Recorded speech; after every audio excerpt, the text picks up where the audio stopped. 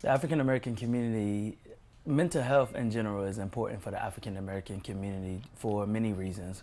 One of the reasons is that in the African American community, they suffer through so many adversities such as racism, discrimination, and trauma. So with a mental health counselor, they are in a position to guide them to healing and recovering from past trauma that they experienced in life.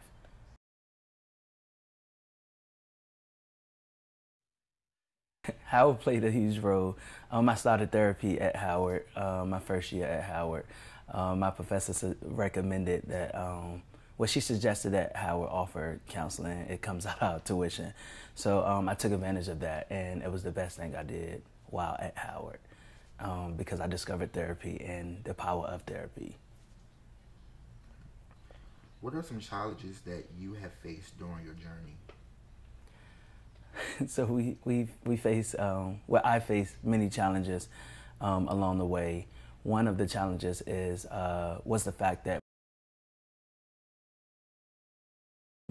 I think right now I'm still discovering that, but I do think part of my purpose is to continue to speak mental health, continue to guide people and allow them to understand that they do have a voice and allow their voice to be heard.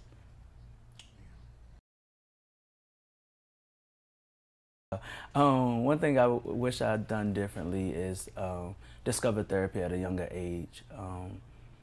Growing up without a father, my dad is deceased, so discovering therapy at a younger age, I think, would have literally changed who I am as a person today.